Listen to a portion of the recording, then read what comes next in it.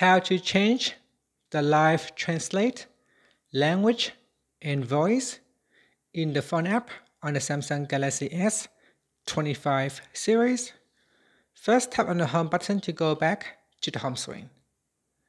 Now from the home screen, open up the phone app. Then tap on the More button at the top. Next, tap on the Settings button. Then, in Call Settings, go down and tap on Live Translate.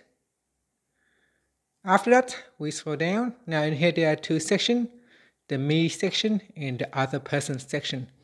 Both of these sections allow you to change the language and the voice. So tap on the language to select your preferred language. Then tap on the back key. After that, tap on voice, and then tap on the voice file. This is what it sounds like when you're translating a call.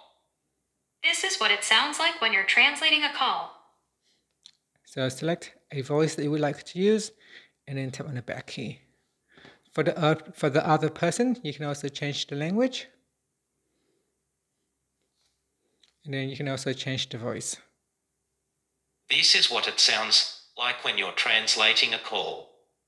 This is what it sounds like when you're translating a call.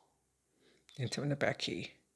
And that's it. That is how you can change the live translate language and voice for both yourself and the other person on the Samsung Galaxy S25 series.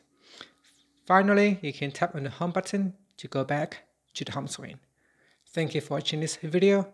Please like and subscribe to my channel for more videos.